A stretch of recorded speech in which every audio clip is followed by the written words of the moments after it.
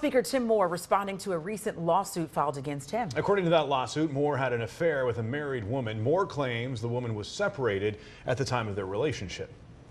I'm a divorced man. Always understood that Ms. Lassiter was separated, as she's made in very clearly in her statements.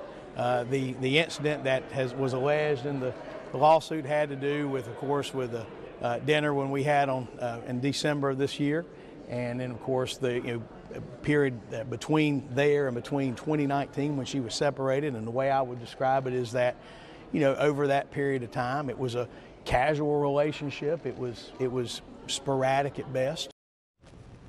Moore is facing allegations called alienation of affection. The claims come from the woman's husband, Scott Lassiter.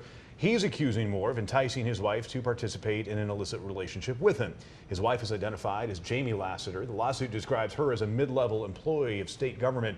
We've reached out to her for comment, but so far we have not received a response.